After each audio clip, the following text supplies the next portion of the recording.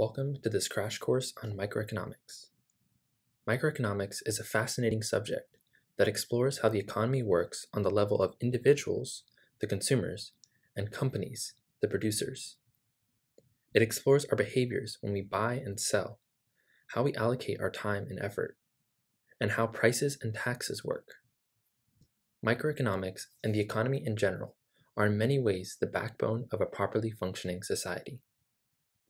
I'd never taken an economics course before taking microeconomics in college, and I believe it's a deeply interesting course, and I would highly recommend taking it whenever you get the chance. Before we get started, just keep in mind that microeconomics makes the assumption that consumers want to maximize consumption and buy as low as possible, and consumers want to maximize output and profit and sell as high as possible. On that note, here's a little intro to micro. Let's start with a graph on the producer side. Let's say we're looking at the state of California as a whole, and let's say that California produces two main goods, corn and wheat. Given California's limited resources, it can produce certain combinations of corn and wheat, represented by the dashed filling, and it cannot go above a certain amount. We can represent this as a line called the Production Possibilities Curve, or PPC. Let's say California chooses to maximize its production and produces a certain combo of wheat and corn along its PPC. If it wants to produce more corn, it will have to give up a bit of wheat, and vice versa. We can also see that California has a greater capacity for producing corn, since it can produce a greater maximum amount of corn than it can wheat. Now, we can take similar graphs for all 50 states, where some states will have a steeper slope, meaning they're better at producing corn, and some will have a flatter slope, indicating they're better at producing wheat. We can then superimpose all 50 of these lines onto one big graph, from flattest slopes to steepest slopes, representing the PPC for the US. In this way, we can maximize output by having each state produce what it's best at producing, and we can make this curve more continuous. Now that we've considered output, we can also consider profit. The amount of profit the US makes can be represented by the equation profit pi equals the price of corn times the amount of corn produced, plus the price of wheat times the amount of wheat produced. We can then rearrange this equation into y equals mx plus b form, where the amount of corn produced equals profit over the price of corn minus the ratio of the price of wheat and price of corn times the amount of wheat produced. So the slope of this line will be the price of wheat over the price of corn, and from this slope we can draw several lines that are called equal revenue lines, or ERLs. These represent the possible production combos of wheat and corn that will give a certain amount of profit. Assuming the producer wants to maximize both output and revenue, they will choose the equal revenue line tangent to the production possibilities curve. Finally, we can draw a supply curve for wheat, which represents how the amount of wheat produced changes as the price of wheat, or corn, changes. So we can leave wheat on the x-axis and put the price of wheat on the y-axis. Now, let's say the price of wheat and corn are both $1 at first, meaning an ERL slope of -1, and that the producer decided to produce 5 units of wheat. Now, let's say that the price of wheat increases to $2, and the price of corn stays at $1, for whatever reason. Now, the ERL slope is -2, and the US is now producing 10 units of wheat. So, the US will produce at a point farther down the PPC, tangent to the new ERL. Now we can graph and connect 2 points on the supply curve, one where wheat is $1 and 5 units of wheat are produced, and another at $1 where 10 units of wheat are produced. This also happens when the price of corn decreases, since this changes the slope in a similar way. So the supply curve really depends on the relative prices of corn and wheat, or the price ratio. As you can see, producers tend to produce more of a good when it's more expensive relative to another good, since they make more money per unit sold. This is called the marginal profit, or additional profit they make per unit sold when the price is higher versus when it's lower. Now, let's look at consumers, the other side of the equation. Let's say a consumer in the US, Jess, has to consider 2 goods when buying, again, corn and wheat. They also have a limited amount of money to spend based on their income. We can thus draw lines similar to the producer's ERLs called budget constraints. They also have a slope equal to the negative price ratio of wheat and corn, since we're assuming Jess has a limited budget and has to consider the relative prices of corn and wheat when buying. Let's say, for example, she has a budget of $10, and the prices of corn and wheat are again $1 each. So, doing some basic algebra, the maximum amount of corn she can buy is 10 units, and the maximum amount of wheat she can buy is also 10 units. We can connect these points in a line representing all the maximum combos of wheat and corn the consumer can buy given her limited budget. Now, the consumer also has certain combos of corn and wheat consumption with which they are equally happy, called an indifference curve, or IC. Consumers want to move to the highest indifference curve possible, but it is always constrained by their budgets. An indifference curve is also tangent to the line like the PPC is, but the difference is that this curve is curved inwards. If the curve is flatter and points to the y-axis, the person tends to prefer the y-axis good, or corn. If it's steeper and points to the x-axis, the person prefers wheat. Now we can draw a demand curve for wheat, again with the amount of wheat on the x-axis and the price of wheat on the y-axis. Let's say the price of wheat increases to $2, which means Jess can only afford a maximum of 5 units of wheat, but she can still afford 10 units of corn. So her budget constraint line becomes more steep, and her indifference curve also shifts to the left at a point tangent to the budget constraint line. We can now plot and connect 2 points on the demand curve, one where the price of wheat is $1 and she can buy 10 units, and another where the price of wheat is $2 and she can buy 5 units. As we can now see, the supply curve slopes upwards while the demand curve slopes downwards, so we can say that supply soars and demand dives. There are certain exceptions which we'll not discuss, but this is a general rule of thumb. This brings us into the concept of economic efficiency, also known as Pareto optimality, which can be defined as a state of the world such that it is impossible for one consumer to be made better off without hurting another consumer. One way to prove or disprove economic efficiency is to look at the indifference curves of 2 consumers and see what happens if they make a trade. So let's try that with 2 consumers, Jess and Diego. Let's draw their indifference curves, where Jess likes wheat more and Diego likes corn more, and say that each of them have certain amounts of wheat and corn corresponding to the following points on their indifference curves. Let's say Jess and Diego meet up, and Jess agrees to give up some of her corn in order to get some more wheat, and Diego gives up some wheat for more corn. This trade doesn't affect Jess, since she stays on the same indifference curve, but it benefits Diego since it moves him to a higher indifference curve, the dotted line. This outcome is evidence for economic inefficiency, since one consumer is made better off while another is not. If we tested out all possible trades and there were no trades possible such that both consumers were better off, we can say that we have economic efficiency. And if there were a trade possible, we can say that we have economic inefficiency. One scenario in which we'll always have economic efficiency is when producers and consumers face the same prices. In other words, the price ratios of goods are the same across producers and consumers. For example, if 2 consumers walk into the same grocery store and buy what they want, this is considered efficient since they are facing the exact same prices, assuming no discounts, and put themselves exactly where they want to be on their individual indifference curves. If they decided to trade goods in the parking lot outside the grocery store, the trade would never be mutually beneficial since they're already at the optimum points on their indifference curves. Now, let's talk about economic equilibrium, a similar but different topic. Economic equilibrium is defined as a state of the world such that there are no net forces for change. This is often considered the point where supply equals demand. In other words, where the amount of goods the producer produces equals the amount of goods the consumers buy. The price at which the goods are sold is called the equilibrium price, shown as PEQ, and the quantity at equilibrium is shown as XEQ. This phenomenon of supply equal to demand is called a market clearing.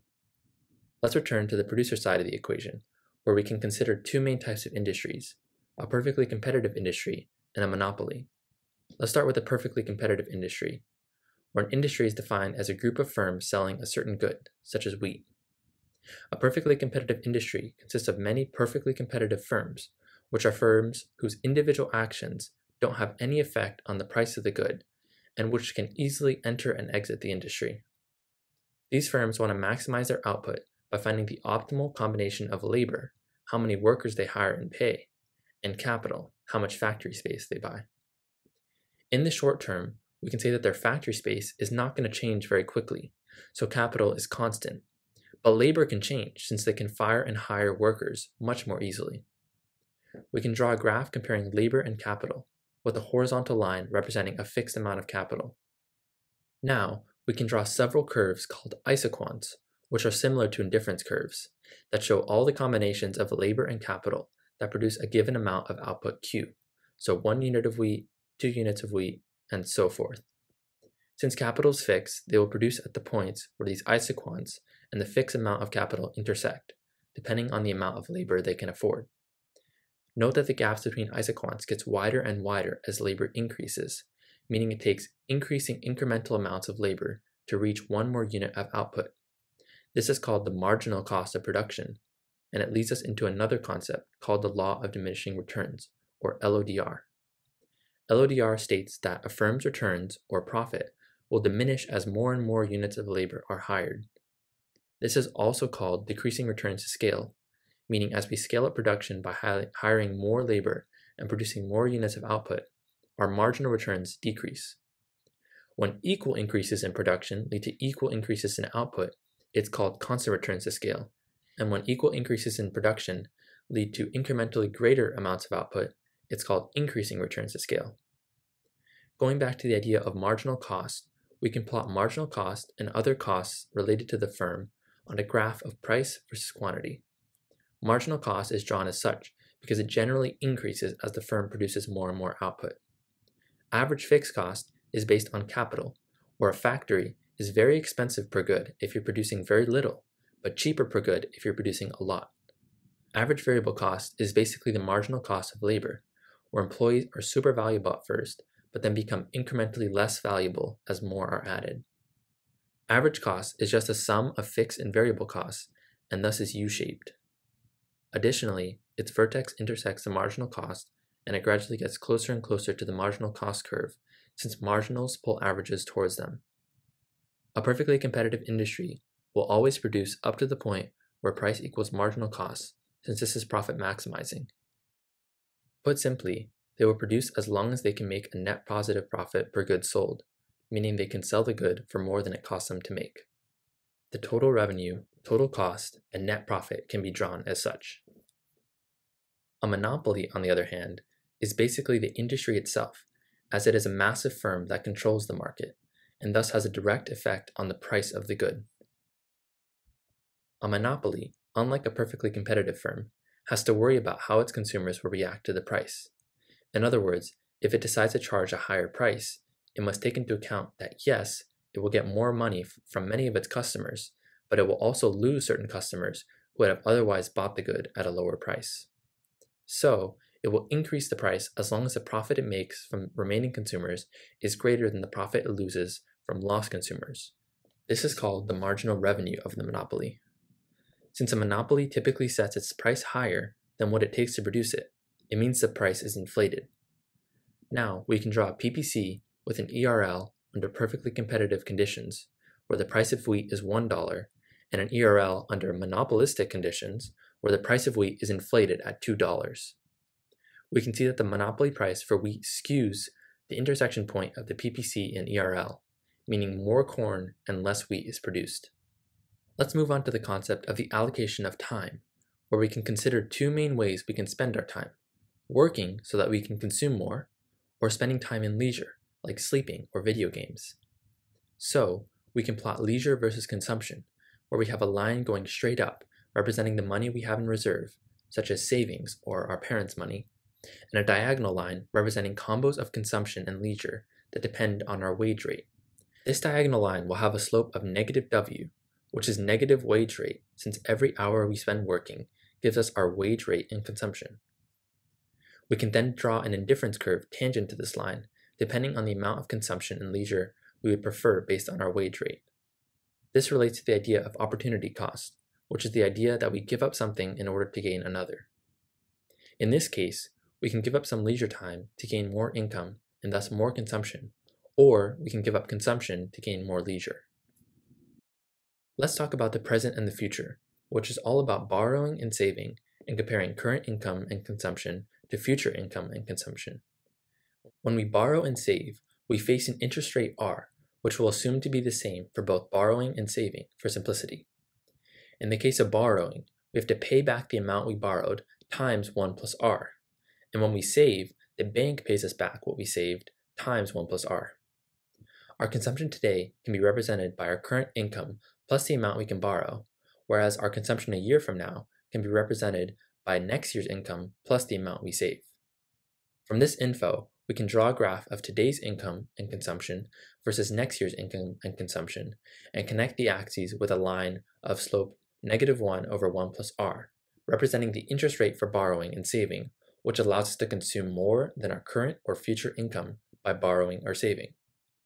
We can also draw an indifference curve tangent to this line, depending on whether we want to borrow and consume more today or save and consume more next year. Now, let's discuss taxes.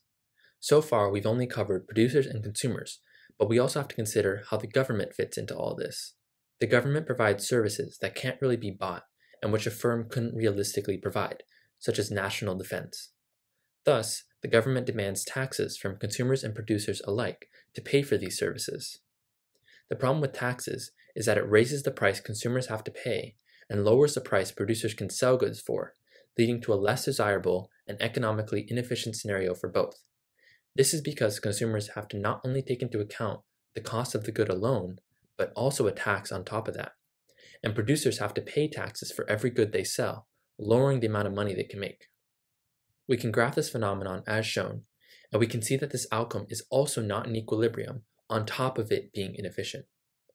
Consumers and producers see different prices, leading to wasted resources called deadweight loss, as shown in red.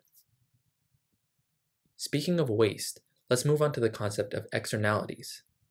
Externalities occur when certain individuals or groups of individuals receive a benefit from something that's not really owned by anyone, while hurting others. An example of this is carbon emissions. Firms benefit from burning fossil fuels, since it's highly energy efficient and allows them to make a greater profit, but it emits a ton of carbon dioxide and pollutes the air, which is bad for citizens and the environment. The problem is that no one owns the air, so it's difficult to keep these companies accountable. This is where the idea of the carbon tax comes in. We want companies to minimize their carbon emissions, but they can easily lie about how much it really costs them to remove a certain amount of pollution. So, the government can tax them a certain amount for every ton of carbon dioxide they emit, and the companies will be forced to either pay the tax or reduce the amount they emit so they pay less taxes. They will reduce emissions up to the point where the cost of carbon dioxide emission reduction equals the amount the tax would cost them, and they will do it in the cheapest and most efficient way they can do it. And we can draw this phenomenon as shown. The beauty of the carbon tax is that we don't need to know exactly how much the cleanup will cost the companies, nor do we need to know what the most cost-effective ways for them to clean up are, but it will make them reduce their emissions in an efficient manner. Finally, let's briefly discuss the idea of insurance. Obviously, accidents happen, so people pay insurance companies a fee that insures them in case of an emergency that costs them a lot of money. The logic is that it's more prudent to pay a little money now, even if it doesn't end up being necessary, rather than having to pay a lot of money later in an emergency. What we'll often see is that insurance will pay for a large portion of incurred medical costs, called the premium, and the consumer will pay the rest out of pocket, called the copayment. We can graph this phenomenon as shown, with a typical demand curve and a fixed supply curve, assuming the amount of available healthcare, such as available doctors, is constant. To finish, here's a quick recap of the content we covered. We talked about a variety of topics from consumers and producers to externalities and insurance. We talked about different factors of consumption and production, from different goods and their prices to taxes. We also talked about the price system, in which people want to buy low and sell high and maximize profit, output, consumption, and income, and minimize costs. We also talked about the idea of marginals, which is the additional or incremental cost or return for producing one more unit of a good. Finally, we learned that, apart from a few exceptions not discussed, supply soars and demand dives. And that's it. I hope you enjoyed this crash course on the basics of microeconomics.